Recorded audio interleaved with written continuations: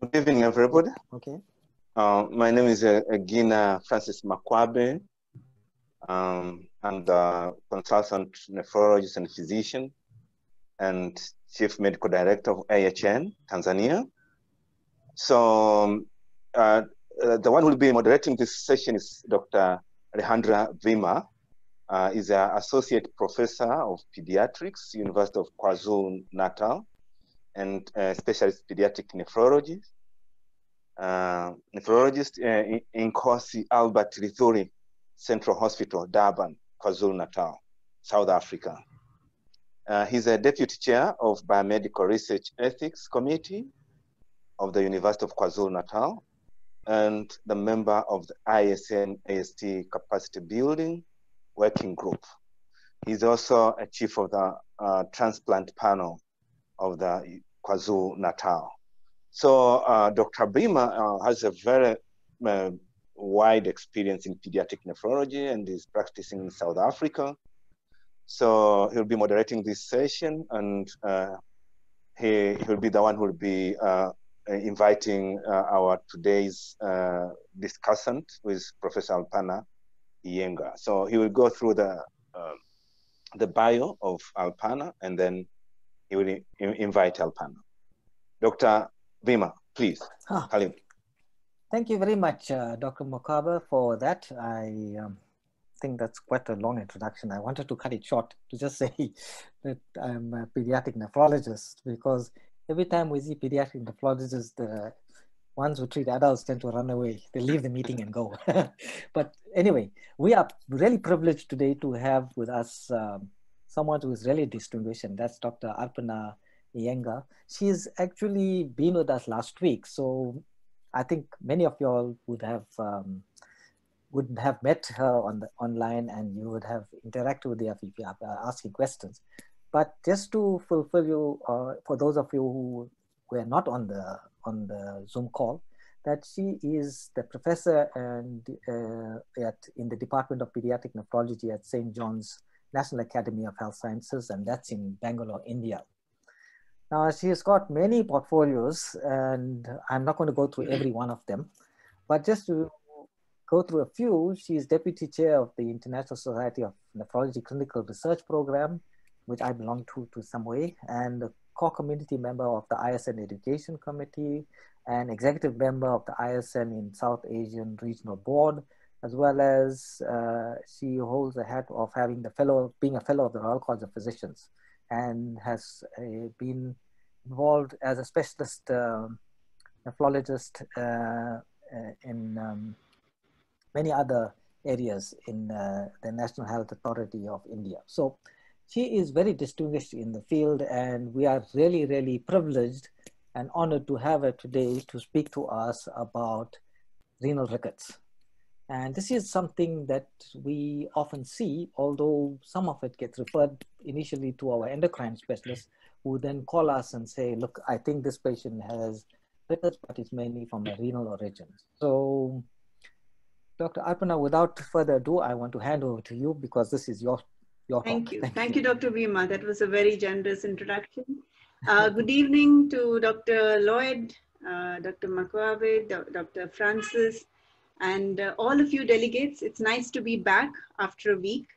And this time we are jumping from the glomerular compartment to the tubular compartment, and going to discuss about a common problem in children that we pediatricians basically would see. Actually, we would be the first contact doctors who would encounter such a child, and it is very important to detect or diagnose or recognize renal rickets.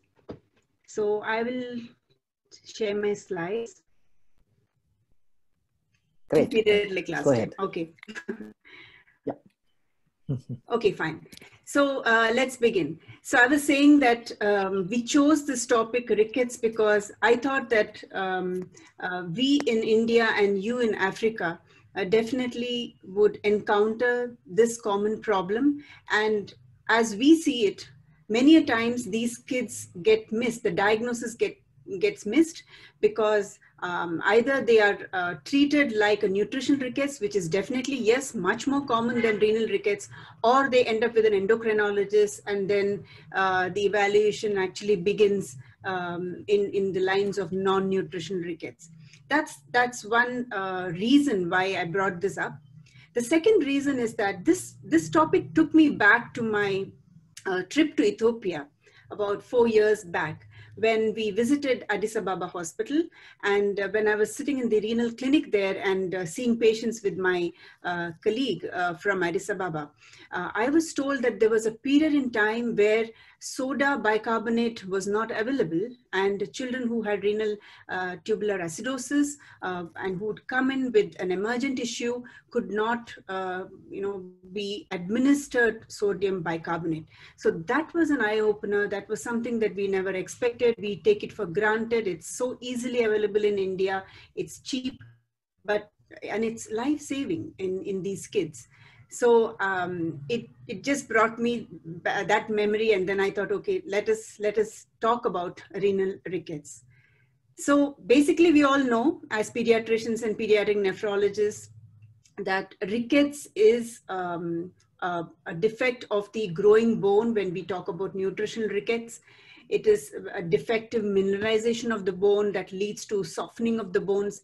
And basically, you have two types of rickets, that is calcipenic and phosphopenic. And if I can say, the phenotypic presentation of calcipenic rickets is muscle weakness, bony pain, predominant upper torso involvement, tetany episodes. Calcium is usually low, phosphorus is low. They could be elevated alkaline phosphatase and elevated parathormone. In contrast, what happens in phosphopenic rickets is that lower limb anomalies or deformities are more predominant. Children are short. There is some abnormality and deformity in the dentition. And then you can have normal calcium with low phosphorus and near normal alkaline phosphatase and parathormone. So these are the differences in the characteristics of a calcipenic, which may be nutritional, which may be CKD, wherein you have vitamin D deficiency and calcium deficiency, in contrast to phosphopenic rickets, which is basically due to low phosphate. So when we talk about renal rickets, we have to start from this point of diagnosing a vitamin D resistant rickets. So when do we diagnose that? We diagnose vitamin D resistance when there's no response to vitamin D and calcium and supplementation for 3 months. I know that we have different regimes. Our country has a different regime. There is a different regime in the West. So I'm sure Africa also has got their own regime of treating a suspected nutritional rickets. When there is no response with this supplementation of vitamin D and calcium for 3 months, there's no evidence of healing, then we diagnose vitamin D resistant rickets. So once we come to this point, in a very simplistic way, I will go to a little more complicated way towards the end, but let me begin with a very simple way of categorizing the various causes for renal rickets. So we start with renal failure, for example. Is there renal failure? Is the creatinine normal or abnormal? If it is abnormal, then it is chronic kidney disease, mineral bone disease, or also earlier called renal osteodystrophy. If there is no renal failure, and then the child has not responded to your vitamin D therapies for 3 months, then you look for metabolic acidosis. If the metabolic acidosis is present and there is no renal failure, there is metabolic acidosis, you think of renal tubular acidosis. And if there is no renal failure, but there is no metabolic acidosis as well, then we think of familial hypophosphatemic rickets, or another entity called vitamin D dependent rickets. So there are 4 different types of renal diseases that can lead to rickets: chronic kidney disease, renal tubular acidosis, familial hypophosphatemic rickets, and vitamin D dependent rickets. So why are we talking about kidneys when we're talking about rickets? Rickets is definitely obviously seen in the bone. There are bone deformities. Now, where does the kidney come into play? So we all know that vitamin D is absorbed from the skin or through the diet in a small way. And all this gets into the liver as 25-hydroxycholecalciferol, further gets converted to 125, that is the active form of vitamin D in the kidney. And this active vitamin D further acts on various tissues, bone, intestine, and other tissues in reabsorbing calcium. Now you have a 25-hydroxylase enzyme that is helping the hydroxylation of vitamin D in the liver, which is encoded by the CYP2R1. And there is 1-alpha hydroxylase that helps in the conversion of 25-hydroxy to 125 active vitamin D, again encoded by CYP27B1. These are important because the defects in these genes would cause, again, disease. So I'll come to that in a bit. There is also the vitamin D receptor that is important. Just having 125 vitamin D doesn't suffice. This 125 vitamin D can function only when it gets attached to these vitamin D receptors. So in chronic kidney disease, we know that the GFR comes down and the production of 125-hydroxycholecalciferol is reduced. And it's not only the reduction in this level, probably there is also a role of vitamin D receptors that are not functionally active, and therefore the 125 cholecalciferol cannot function normally. So we have, there'll be a decreased 125 vitamin D in CKD.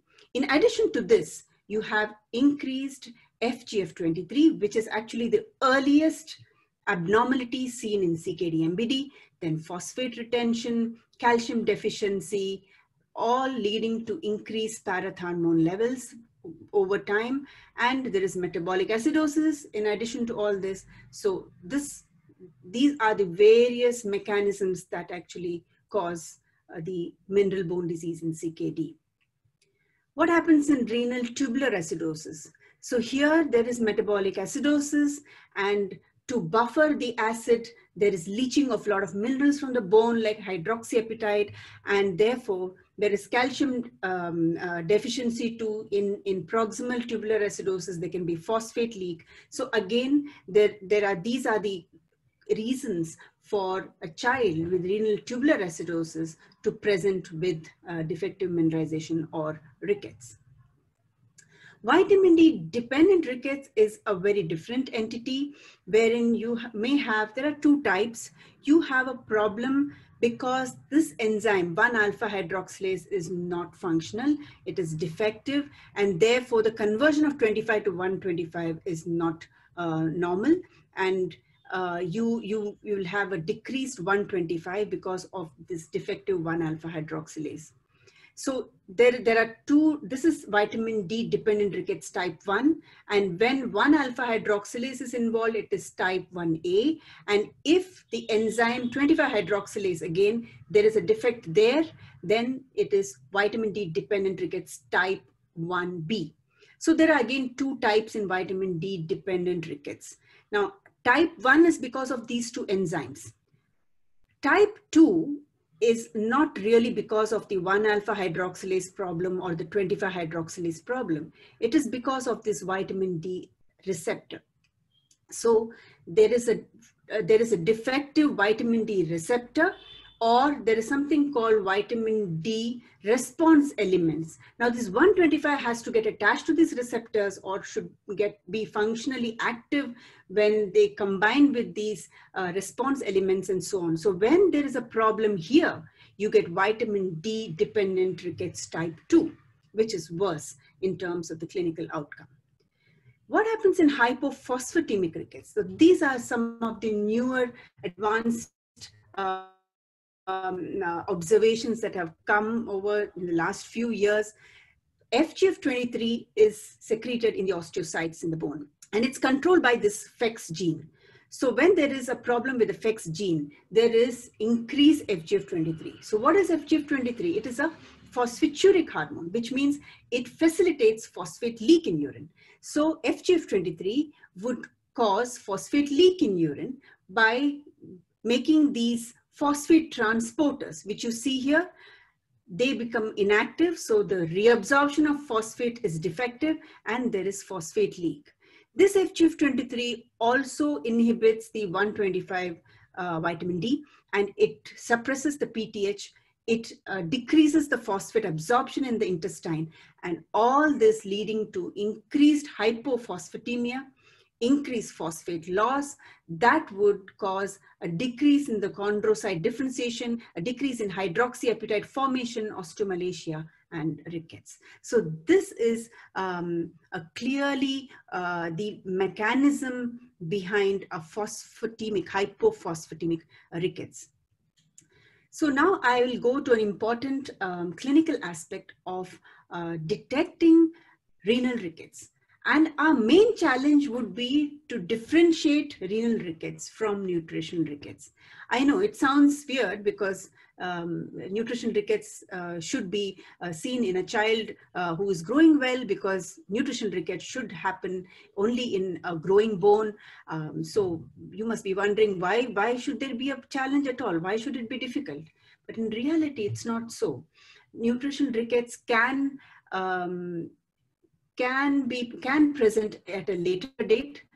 It can be misdiagnosed, and therefore at some point one does find it a challenge to differentiate nutrition from renal rickets. And for the ease of remembering these points of differentiating these two entities, I put these points under 10 red flags. The first flag is age. So if you have rickets within 12 months of age, think of vitamin D dependent rickets and renal tubular acidosis. We know that in nutritional rickets, we usually have rickets presenting between 6 months to 2 years. So if it is renal rickets, you have these two entities which come up less than 1 year of age. After 1 year, you have hypophosphatemic rickets, renal tubular acidosis, and of course, CKD. One interesting point here is, though hypophosphatemic rickets, the defective gene is there right since birth, you may be wondering, why doesn't hypophosphatemic rickets present in the first year of life? There should be phosphate leak because there is a genetic defect that is there since birth. The answer is this: in the first year of life, the GFR is not normal, right? Physiologically, the GFR is not normal. A newborn's GFR is as low as 20 to 30. And this matures with time. And by the time the child is 1.5 to 2 years of age, it is only then that the GFR comes to near adult values of 100, 120. So because the GFR is physiologically on the lower side, there is not so much phosphate leak in the first year of life. And therefore, kids don't manifest in the first year of life. As the GFR matures and becomes more towards normal, that's when the leak manifests and hypophosphatemic rickets actually is seen clinically. Flag 2, growth retardation. And you see these two girls here, both are of the same age. One was so short, the other one was a normal girl admitted for some other reason in the pediatric ward. And the girl on the right side has got chronic kidney disease. She's short, but both are 11 years of age. So you see, short stature is a very important red flag that should make us think of ruling out an underlying kidney problem. Flag 3, family history. It's important to know if anybody in the family, siblings or parents, had a history of similar complaints of bony deformities. You see family history usually positive in hypophosphatemic rickets, vitamin D dependent rickets, and renal tubular acidosis. So this is a picture of a mother who had bow legs, but she was not symptomatic. And if one would not look for this, then we would be missing a finding. And in India, because most of our mothers wear saris, the limbs are usually covered. So unless you make an effort to examine, we might miss this finding. Flag 4, bony deformities. Yes, you've seen the bony deformity like bow legs that you just saw in the mother. In children also, you can get various kinds of deformity, which I'll be showing you pictures soon. But the bony deformities that I have here are characteristically known as widened wrists, you can see on the right side, and this picture on the left is double malleoli. We have just tried to show the groove between the malleoli, and that is what one would palpate for as double malleoli. You can also have deformities like this girl, knock knees, which could cause bone pains, frequent falls, and motor delay. And here I think it's good to just cover this aspect of having a list of renal rickets that have a genetic basis. So you see on the right-hand side, there are the gene mutations that are involved in various types of renal rickets: RTA, distal RTA, Fanconi syndrome, cystinosis, Fanconi-Bickel syndrome. There's an entity called Dent's disease, which is again a proximal tubular disorder. Again, that also presents with metabolic acidosis, phosphate wasting, hypercalciuria, nephrocalcinosis, occasionally rickets, and also with chronic kidney disease or an abnormal GFR.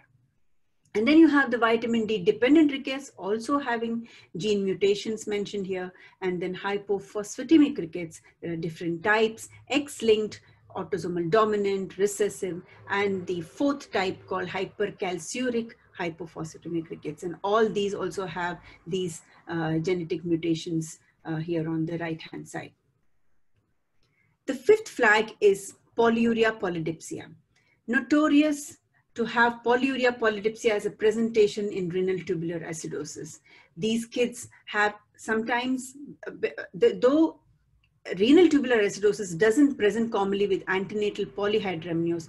Antenatal polyhydramnios is usually classically seen with Barter's syndrome, and Barter's syndrome can very rarely have rickets, but renal tubular acidosis usually presents with short stature, failure to thrive, repeated dehydration episodes, salt craving, constipation, which is a very important sign of an underlying polyuric state. And if the child doesn't drink enough water, then they present with constipation. So these, and of course rickets. So this is usually seen in renal tubular acidosis. The sixth flag is dentition. And as I mentioned earlier, hypophosphatemic rickets is notorious to present with various dentin and enamel defects and dental abscesses. And once these permanent teeth, once the milk teeth fall off, it takes a long time for the permanent teeth to erupt. Some of them just don't have the permanent teeth coming up. So they have a lot of dental issues. Then you have the seventh flag, which is muscle weakness, seen in vitamin D dependent rickets, renal osteodystrophy, and renal tubular acidosis. And you see this kid. Can you believe that he's 14 years old? Yes, he is. He went from doctor to doctor with the problem of a posterior urethral valve. And this was what he ended up with at 14 years. Fulguration was done, but the story we know doesn't end there, and he didn't get proper care. And he went into CKD, into end-stage renal disease. He was bedridden. He just couldn't get up. He was so debilitated, emaciated. Look at his bones, look at his chest. He just succumbed after a few days of coming to our hospital. But he was 14 years old. So this is really an extreme clinical scenario of renal osteodystrophy associated with muscle weakness and severe deformities. Flag 8, tetany or seizures. Now, this is a very characteristic sign of hypocalcemia, and one could also have, in addition to this, seizures secondary to hypocalcemia. So this is again seen in vitamin D dependent rickets, renal tubular acidosis, and renal osteodystrophy, the hypocalcemia as a presentation along with rickets. Flag 9 is metabolic problems, by which I mean in renal tubular acidosis, you get metabolic acidosis. In hypophosphatemic rickets, obviously you have low phosphate, hyperphosphatemia. Now, the only type of rickets, renal rickets, that is associated with a hyperphosphatemia is chronic kidney disease. Nowhere else you will have hyperphosphatemia associated with rickets. Hypocalcemia, seen in renal osteodystrophy, vitamin D dependent rickets. And the last flag is vitamin D resistance. We started off with this, and we are trying to end the differentiating features with vitamin D resistance. And you see, after giving vitamin D, there is no healing. Rather, when you do an X-ray, you find these kind of large loosened cystic areas, osteitis fibrosa cystica, when there is hyperparathyroidism, and you can have fractures like this one. So clearly, these are not features of nutritional rickets. We are so used to seeing this X-ray, isn't it? The nutritional rickets classically has this kind of appearance, the fraying, splaying, widening of the epiphyseal growth plate. And then after supplementation with vitamin D, you have the healing line coming up there, and there is evidence to say that there is good response to vitamin D. Now, nothing like this happens when there is vitamin D resistance or renal rickets. So how do we evaluate renal rickets? And just to give a comparison of what we do with nutritional rickets, yes, we do serum calcium, phosphate, alkaline phosphatase, and sometimes we do a wrist X-ray to look at what we just saw in the previous slide, features of active rickets or healing rickets. So in renal rickets, we do a lot of more tests, like besides the first three markers, we do sometimes the urine analysis, but if you're looking at a proximal tubular acidosis, wherein you look for amino aciduria, glycosuria, and serum bicarbonate is going to be a very important investigation. Creatinine, as we already mentioned, needs to be done. And in certain cases, you would like to do a 25 hydroxy vitamin D or a 125 hydroxy vitamin D independent vitamin D dependent rickets. You will do a parathormone level, and of course, a long bone X-ray to look at the typical defects that are seen with hyperparathyroidism secondary to chronic kidney disease. So I'll just run through some of the case scenarios that will give you a better impression as to how these children present. So we have a 15-year-old boy who had recurrent UTI at 6 months of age and was diagnosed to have neurogenic bladder. He went into CKD stage 4 at 8 years of age, and he basically was unable to walk due to his lower limb deformity progressing over time. He just was lost to follow-up. I think you're also quite familiar with the scenario that, you know, children with CKD just disappear, and then they come back one fine day into the emergency with signs of uremia, and that's what happened to this kid. He needed urgent hemodialysis. Creatinine was 15, the serum calcium was 6, which is low. I hope these units are something that you can relate to. Milligram per deciliter, so calcium is low. Serum phosphate is high, 8 mg per deciliter. There was vitamin D deficiency, severe deficiency, and parathormone was really high. So definitely, this is a very typical scenario of chronic kidney disease, end-stage renal disease, and having rickets. So you see, this is the chest X-ray, and this boy just came last week. So I have all these pictures, fresh from the evaluation of this child. So you see the right side, you see the hemodialysis catheter inserted into the right IJV. But more importantly, I would like you all to focus on the ribs. Just look at those ribs. They are so osteopenic, they're so irregular, they look like they've all got eaten away. So this was his chest X-ray. This was how he looked like. He had such gross deformities of his limbs.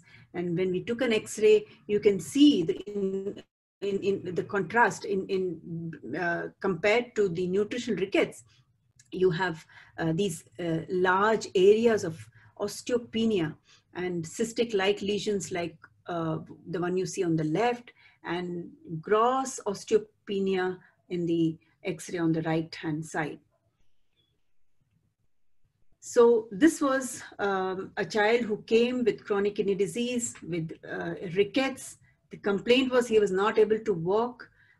He was not able to sit up. He had muscle weakness too, but he came in because of a very different complication of uremia and had to go on to emergency dialysis. And the treatment here, I would summarize that in the end, but I just wanted to start off with chronic kidney disease as a cause for renal rickets. Now we'll shift gears and go to this kid who's 14 years old. He had short stature, severe lower limb deformities, but no polyuria, no polydipsia. So when you don't have polyuria and don't have polydipsia, we are not dealing with renal tubular acidosis. So we are dealing with some other tubular defect. The serum phosphate is 1.6, which is very low. Serum calcium was normal. PTH was okay. Serum creatinine was okay. So this is how the boy looked. So this kid was short. He had gross lower limb deformities more than upper limb deformities. And he had also dentition defects. Now we actually, this boy didn't come to us. And this is what I think Dr. Bhima was referring to, that these kids, obviously parents look at him, and what would you think as a parent? You would think that there is some problem with his bone. And who is the bone doctor? It is the orthopedician, right? So this boy lands up with the orthopedician, and they just want the bones to get corrected, right? They want the orthopedician to help their child look normal, walk normally. So it is at that point that the orthopedician looks at him and then tries to evaluate and sees that these are the tests. The phosphate is low, the child has got such gross deformities, but does not have acidosis. The creatinine is normal, and then refers the child to the pediatric nephrologist. And that's how we most often see these kids, because they all land up either with the endocrinologist or with the orthopedician. And then what we do, we need to prove that he is leaking this phosphate in urine. So we do a fractional excretion of phosphate, and you all know there's a formula for that. And once you do that, you calculate the tubular reabsorption for phosphate, which is 100 minus the fractional excretion of phosphate into 100. And let's remember that 85% of phosphate is reabsorbed. It is only 10 to 15% of phosphate that you leak in urine. This is normal. But in hypophosphatemic rickets, obviously, this is not going to be the case. And once you calculate the TRP, which is not going to be the reabsorption is not going to be 85% here, but you will have to go ahead with another step of calculating the tubular maximum for phosphate, which is indexed for GFR. Now, how you do this is by using this Walton-Bijovit nomogram. So you see, it looks complicated, but it's really not. If you look at this slope here, this is the TRP. So say I have my TRP, say the TRP is somewhere between 0.8, that is 80%, right? And the phosphate is 2, serum phosphate. Then I take a scale and I slide the scale. The scale should touch 2, the scale should touch 0.8, and the digit that comes on the right-hand side, this is the TMP. And usually the TMP goes alongside the value of serum phosphate. So that's an easy way to look at it. So this is the nomogram where you actually calculate TRP and TMP, the fractional excretion of phosphate. Of course, you have to calculate, that's the first step. And then you look at this nomogram and derive the TMP. So this will confirm that yes, this child is leaking out phosphate, the reabsorption is not normal, and therefore this child has got hypophosphatemic rickets. Now, in contrast to the X-rays you've just seen, you see there's a difference here. In hypophosphatemic rickets, you do not get bone resorption. You don't see that kind of resorption that you see with the other types of renal rickets. This is a picture of another child who was just 2 years of age, but you can see that the child has got gross deformities, but has also got hepatosplenomegaly and abdominal distension. This child was worked up by the pediatric team and later referred to us because there was proximal tubular acidosis, and there was also another problem. The child was being suspected to have a liver problem underwent liver biopsy. They were suspecting tyrosinemia. And yes, this child presented with rickets, had a proximal tubular acidosis, had hepatosplenomegaly. They did a liver biopsy. They did serum levels of tyrosine, and then the urine showed succinylacetone levels to be high. So the diagnosis of tyrosinemia was made, and this was one of a rare presentation of rickets due to a metabolic problem, and this was published as a case report in the Kidney International nearly a decade ago. So this picture I put here because it is so grossly abnormal. You can see that, yes, this is a picture of the pelvis, but can you see something going across the pelvis? That's the catheter. This is the catheter, the peritoneal dialysis catheter that you see here. But what you also will definitely recognize is that there is a fracture of the neck of the femur on the right side. And this is classically the case in children who are affected by hyperoxalosis or hyperoxaluria. Now these kids, obviously, the type 1 oxalosis kids, they end up in end-stage renal disease, and many of them cannot afford to or do not have access to a liver kidney transplant, and they remain on dialysis. And this is one such kid who's remained on dialysis for 7 years and still going strong on peritoneal dialysis. But you see the number of bone related problems the child has. The bent bone, she's not able to walk well, she's had fractures without any injury. These are all trivial impact or no impact, no fall, but just spontaneous fractures. So this is a really severe form of bone related complication of a child with oxalosis on peritoneal dialysis. This is a 2-year-old kid who had episodes of seizures since infancy, severe failure to thrive, recurrent respiratory infections, and gross bony deformities, as you see here. Calcium was low, phosphate was normal, PTH was high, 25-hydroxy was 36, which is okay, and 125 was very low. So this child had vitamin D dependent rickets type 1. This girl is a 12-year-old girl presented with failure to thrive, polyuria, polydipsia, many episodes of dehydration. She first presented at one and a half years of age, and she's to become dehydrated very soon. She's to get hospitalized for these dehydration episodes. And then she started having these bony deformities that progressed over time. So we diagnosed that she had proximal tubular acidosis. We did not have the opportunity to diagnose cystinosis in her earlier. We had to wait for cystine crystals to appear in her eyes, which came up only after 3 or 4 years of age, and that's when we diagnosed cystinosis in her. So we know that cystinosis is one of the important causes for end-stage renal disease among all the types of renal rickets. That's the only one that ends up with end-stage renal disease. And of course, dense disease is the other one which can lead to end-stage renal disease. So her serum phosphate was fine, calcium was on the lower side, PTH was high. Creatinine to begin with was 0.4, but over time it was abnormal. Finally, she ended up with end-stage renal disease at 8 years of age. Bicarbonate was low. Electrolytes, you see the potassium is on the lower side, which is characteristic of renal tubular acidosis.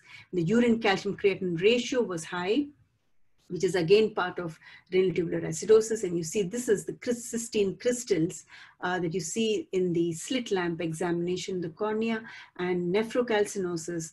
Both her kidneys had nephrocalcinosis, and all this is part and parcel of cystinosis. But the good part of the story is, though she went into end-stage renal disease, her grandmother came forward to donate her kidney. And parents said that we would like to keep our kidneys as an option if grandmother's kidney fails at some point. So that was the decision by the family. And this girl got transplanted at 9 years of age. She was fine. She was preemptively transplanted. She didn't undergo any dialysis before that. And that's the best way to treat children, to let them get transplanted preemptively. And after about 6 months to 8 months of her transplant, she came to us and she was actually in tears. So we asked her, what is the problem?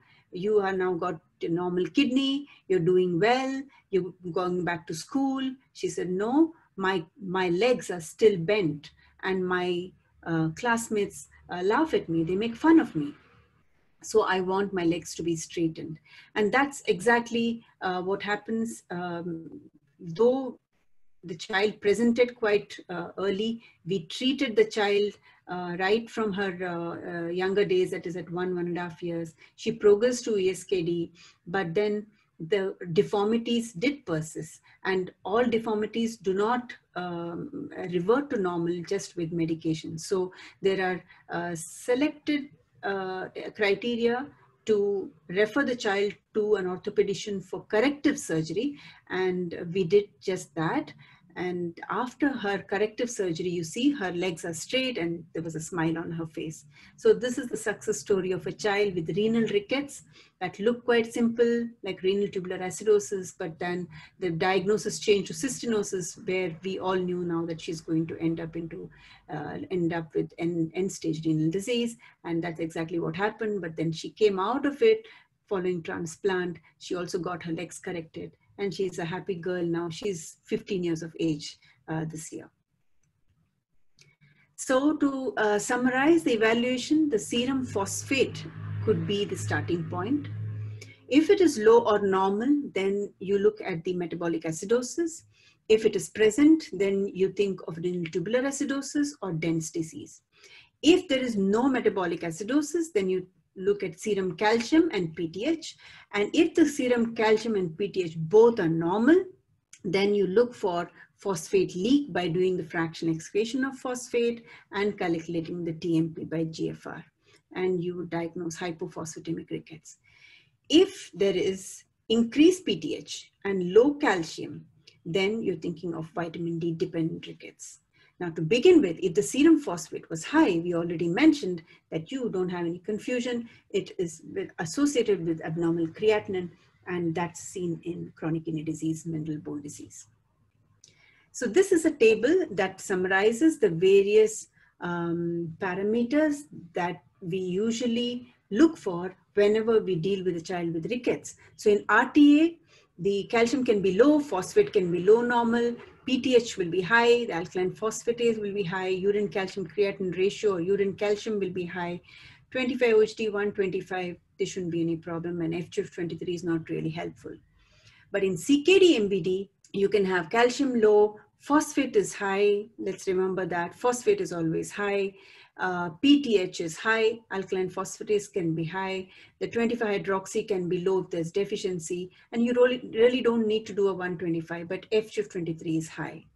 And in vitamin D dependent type 1 and type 2, again, you have calcium can be low, phosphate can be low normal, PTH can be high, alkaline phosphatase can be high. The difference comes only in 125, because we know that when there is a problem with the 1-alpha hydroxylase, then there is low 125.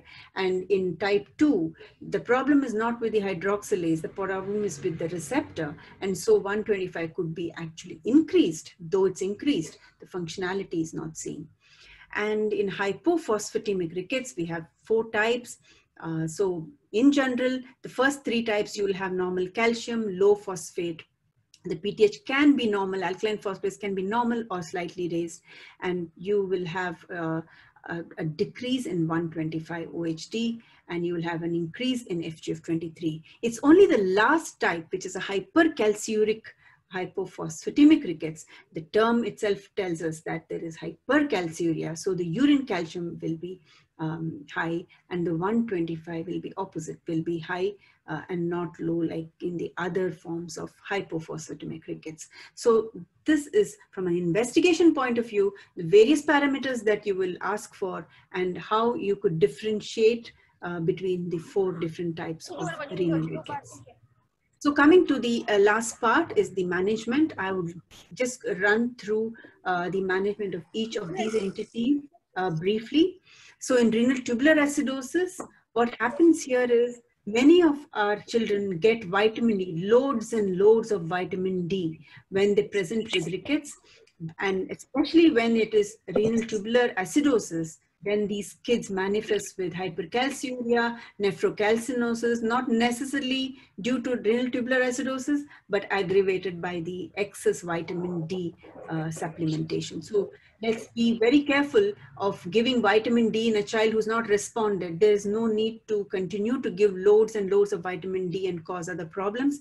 The way to treat rickets in renal tubular acidosis is to supplement sodium bicarbonate and give oral potassium syrups either through chloride or potassium citrate, phosphate supplements when there is a proximal tubular acidosis, and active vitamin D again in proximal tubular acidosis.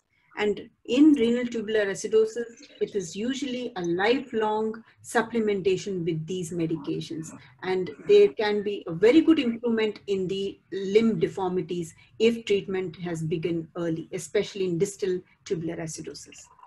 In hypophosphatemic rickets, now this is interesting because there is some new drug that has got discovered for hypophosphatemic rickets. So obviously you give phosphate supplementation, that is the mainstay. You also administer active vitamin D, and that is to prevent secondary hyperparathyroidism. And this is the wonder drug, burosumab. Burosumab is a monoclonal antibody against FGF23. Remember we mentioned that FGF23 is increased. So this drug goes and inhibits FGF23 and helps in the correction of the defects in the symptomatic, it improves the symptoms of a child with hypophosphatemic rickets, whether it's bone pain or deformities. So this is usually given as a subcutaneous dose every 2 weeks, this drug. Of course, I have no experience. We have not got it in our center yet. But this is the drug that has come out as a new therapeutic agent for hypophosphatemic rickets.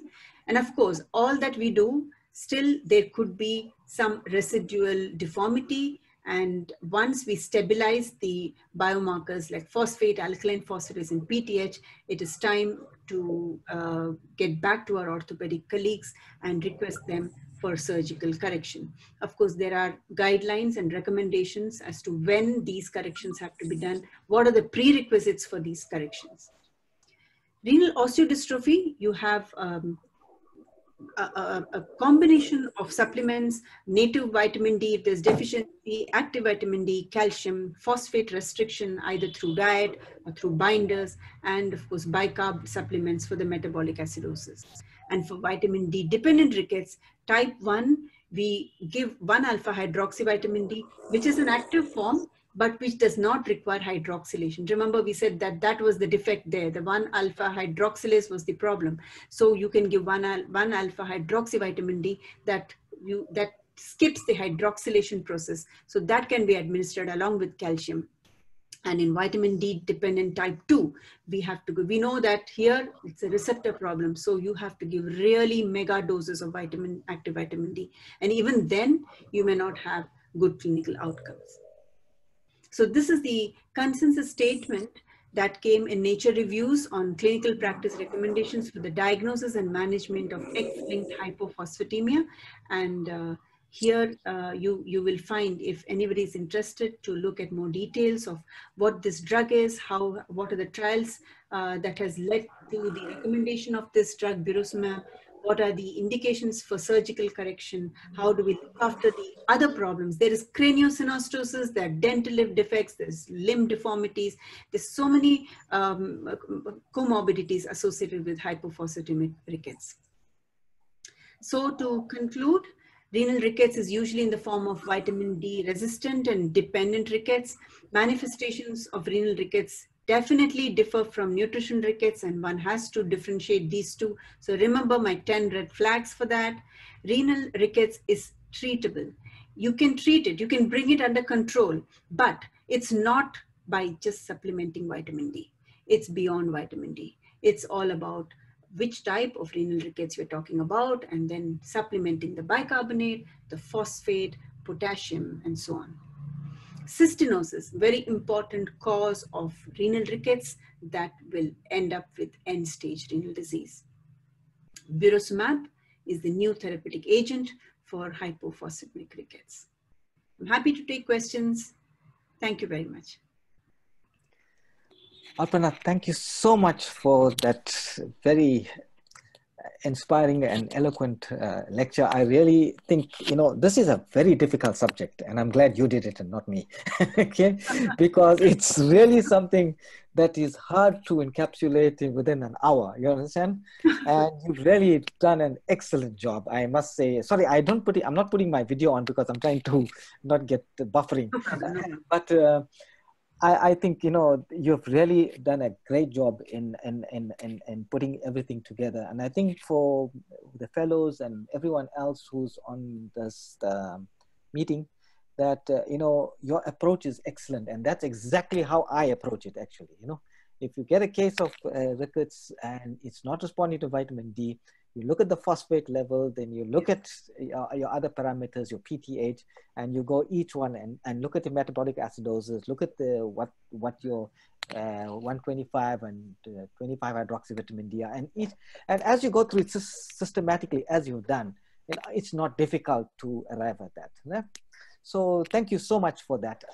Before I open the floor for questions, I just want to make a few comments, if you don't mind, Arpana. The one thing about rickets is that we must always understand it's actually a misnomer because it's a radiological diagnosis. It's not a clinical diagnosis. It's not a biochemical diagnosis. So it's a radiological diagnosis which says that there's failure of calcification at the epiphyseal growth plate. And that's the hallmark of it, due to an aberration of vitamin D, phosphate, calcium, or something like that, okay? But it's merely a radiological diagnosis. And you're absolutely right in saying the hypophosphatemic X-linked dominant type of rickets, which presents what we see in our population. I very seen it before the age of 5 years. I must say, I can't recall a single patient that I've seen, before. And that's because, as you said, one thing is that GFR is still progressing. The other thing is FGF23 is high in the early period. And so what happens is it actually compensates for that. It's not that high, so it compensates for it. So the high phosphate, milk content, etc. And the third thing was that the deformities that occur with rickets, in one that you showed, which were very nicely on the X-rays and the clinical things, usually the ones occur after weight bearing. You understand? I mean, you don't find it in young children. Right? Yes. So like thickened wrists, thickened ankles, and all that is only after weight bearing. So you are right that if you get a young child, less than a year, presenting with rickets, with either craniotabes or convulsions and osteopenic bones, it's not going to be just nutritional rickets. You understand what I mean? Because they don't present with the classical signs there. The one other factor that I noticed that in the hypophosphatemic rickets, as opposed to the hypocalcemic rickets, you don't get so much hypotonia, and the hypotonia is, I had one child referred from me from the neurology clinic, and I said, why are you calling me to see this child who's got hypotonia? They said, no, we noticed that the phosphate level is low and the calcium is low, etc. This child actually turned out to have rickets because it's a classical form of hypotonia without weakness. You understand what I mean? In that age group. And I don't know if you had that experience, but that was one child that I saw, which was sent to, because he had this classical hypotonia and this abdominal dystonia. Hypophosphatemic rickets, the phosphopenic rickets in general, they don't have muscle weakness as much as the calcipenic rickets. So we have the same experience. Yeah. And the one point that I know that our orthopedic surgeons and I always have a fight over is, When do you do surgery? We pediatric nephrologists have fights with many pediatric intensivists, the neonatologists, the no, the orthopedicians. orthopedic surgeons are, okay, they are surgeons, so they want to operate, okay? And Yeah. I will counsel the parents and say, listen, let's wait. And what I do is I wait until the child has actually reached close to puberty, when the epiphyseal fluid, because bone remodeling is taking place, right? So if you correct the acidosis and other electrolyte abnormalities and all that, you got a good chance of having this. What happens is, in my experience, is when you operate too early, the deformities just tend to recur. And then the child needs a second op. You understand what I mean? So unless it is debilitating, unless the child is have knocked knees and falling over, or if it's a female child and she's becoming very conscious at that age, something like, you know, there must be some other strong indication for us to do surgery earlier than puberty. So I always wait till we do reach puberty and then do it. And the other thing I wanted to bring up is that actually the rickets due to proximal renal tubular acidosis, you can do it without very much investigations, because all you look at is a dipstick on the urine and you find glycosuria. Okay, and very simple test that I teach the fellows, that, you know, you can diagnose it at the bedside, you know what I mean? Because in the presence of a normal blood sugar, if you're getting glycosuria, I mean, you have to, unless that is familial glycosuria, which is exceedingly rare, and the child's got signs of rickets, this is proximal renal acidosis, you know? So that's, and the last thing was just to tell you that with cystinosis, we don't have it, but I don't know if in India you have cysteamine. Exactly, so we don't have it. And this was why I was trying to say that soda bicarbonate was not available there, but then we feel the same here because we just don't have cysteamine, and this has really been a struggle for decades, I should say. There are some pockets in the country that you know, try to procure and distribute that, but it's not something that is easily available, and even if it's available, it is quite expensive. So we have not been successful in having any of our families, you know, reach out to using cysteamine, and therefore we know that we can only treat the proximal tubular acidosis. We can wait for end-stage renal disease, but the unfortunate thing is that we can't offer them cysteamine. Okay. So the thing is, I have a family that had with cystinosis, and the only way I got it was I got a friend in Chicago and he sends it across to me. Okay. The thing is, it's very difficult to get it in South Africa, but fortunately, you know, this family, I feel bad for the others who cannot afford it and therefore they just don't get it. But it tends to work well. It doesn't completely resolve the situation, but you can buy time, you know, with that, especially with the eye complications. Anyway, thank you very much for that. I'm going to open the floor now to everyone else. I don't want to hog this meeting. So does anyone have any questions? I'm looking at the chat. I don't Yes. Go ahead.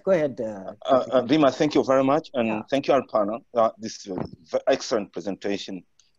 Yeah, and really very good presentation. I really appreciate it. And so my question is, when you are evaluating the bone involvement, you have been using X-ray to see the bone involvement, but I know when X-ray, by the time you get defect on X-ray, you know, the disease has already advanced so fast. Now, so if you want to, you know, diagnose bone involvement in the L stage, can you actually do the bone density measurements and bone biopsy, like bone density using DEXA method or using bone biopsy as usual? Can that be done in pediatrics? And how often have you been doing this in India, for example? Okay, so talking of renal rickets, the 4 different types of renal rickets. So let me just go through each one of them. In renal tubular acidosis, we don't need to look at the demineralization of bone through a DEXA scan. It's enough to do an X-ray and look at findings because you know that there is going to be the bones are going to get affected, and once you start treating the RTA, then you would also be treating the underlying bone defect. Similarly, in hypophosphatemic rickets, there is no need to again look at any scans for DME. You can do it. Those scans would just tell you that there is defective mineralization. But the important part is only when you're talking about CKD. So in CKD and bone mineral disease, yes, there is a role for DEXA scan to look at demineralization. And in children, of course, we have never done it, but then in adults, definitely a bone biopsy would be the gold standard to look at the bone turnover, the volume. So if you want to really evaluate for bone mineral disease in CKD, then bone biopsy is an ideal tool. But we don't do it in our center. We don't do it in children. So I would say that DEXA and bone biopsy is limited to only children with CKD and renal rickets and not the other forms of renal rickets. Thank you. Thank you very much. Sorry, Arpana, do you mind if I just make one comment about that? Right? Yes, please. That is that, Dr. Karibi, that, you know, both of these things, one is bone DEXA is quite costly, okay? Yes. It's quite an expensive undertaking. And hasn't been shown in children to be that useful because normal standards in a very young child also nomograms are, yes. And there's no nomograms for it. Yes. Bone biopsy is quite an invasive procedure, okay? It's quite painful, okay? So you don't want to subject children to that, right? As opposed to adults. Not that adults don't feel pain, but particularly children, we don't want to subject them to that. And the role, I have only think that so far from the literature, and Arpana, you can just correct me, is only when you have adynamic bone disease and you can't really deal with it, that bone, both of these tests come into play, right? Because in the other forms, I mean, what you are going to do is you're going to be able to correct your abnormalities and then the records will correct automatically. You understand what I mean? So you don't want to do invasive. Even with adynamic bone disease, I think we can still manage. We have other parameters, surrogate parameters that will give us an idea that there's an adynamic bone disease. So we really don't need to be invasive, you know, in terms of bone. We try and in the pediatric setting not to do these tests, okay, as far as possible. Correct. Dr. Gilbert has a question. It's in the question box. Okay, the question here is, I have a patient with cystinosis on cystagon, ordered from France, now losing his sight, but he's allergic to sister drops. And his question is, anyone has any experience with the same case? So Dr. Gilbert is a leading pediatric nephrologist at Rwanda, trained in South Africa. So welcome, Dr. Gilbert. Thank you for that question, Dr. Gilbert. We have cysteamine eye drops. We don't have cystagon otherwise, but we have the eye drops. And we have used that in 2 kids. But we have not experienced the problem of allergy that you are mentioning. So I would not be able to share my experience on that. Okay. There's a comment here from Dr. Nikhil Lawrence. He says in the Western Cape, they do have cysteamine. I think it's a contemporaneous preparation mainly. And far as I know from one of the planes, we tried to get it, but our pharmacy unfortunately could not prepare it for us for whatever reason. I've written Section 21 applications, etc., but we never got it. For whatever reason, they just don't want to okay it. But no, thanks for that comment. Okay, anyone else got a comment? I don't see anything else on the chat. Dr. Francis, yes, can you? Hello? Yeah, Francis. Yeah, go ahead. Yeah. What's your experience in Tanzania, Francis? All right, okay. Thank you, Dr. Arpana, and thank you, Dr. Bima, for the comment. I think it is, so working from this end of the world, it's a little bit difficult and challenging when you're faced with these children. So I would like to say, first of all, we don't have soda big available here. We recently started getting sodium bicarbonate tablets, which are basically for adults. So it was a little bit difficult. Whenever we had kids that needed sodium bicarbonate, we had to resort to giving them baking soda. Yeah. So that's what we've been trying to use. And of course, the other challenge is the fact that sometimes it is so difficult to be able to evaluate these patients because some of these investigations were not readily available. But in the past 5 years, we've had a lot of private labs that have come in, so at least they've made it these tests available. But then they are also quite costly, so sometimes it is difficult to be able to investigate these patients.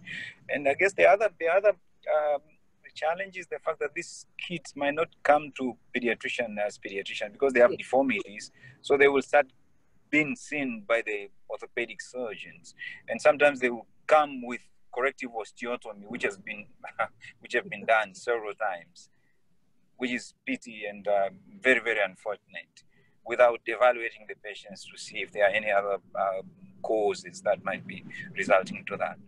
So I think it is a little bit difficult and challenging. Of course, I've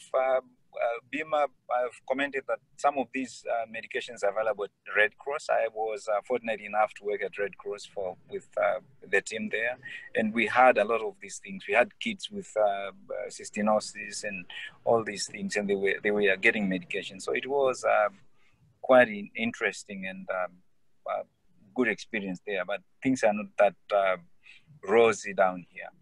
Thank you. Oh, thank you very much for that comment. And I must say, Cysteamine, you're getting it. I know, and it's available in the Western Cape. We had a patient that came to us, and unfortunately we couldn't get it. And as I said, I don't know whether there's no supplier for it because we asked around. I don't know whether it's a contemporaneous, but that means it's made in-house by a pharmacist, or whether you're like getting where Western Cape is getting it from some. But we tried very hard to get it, and we just failed.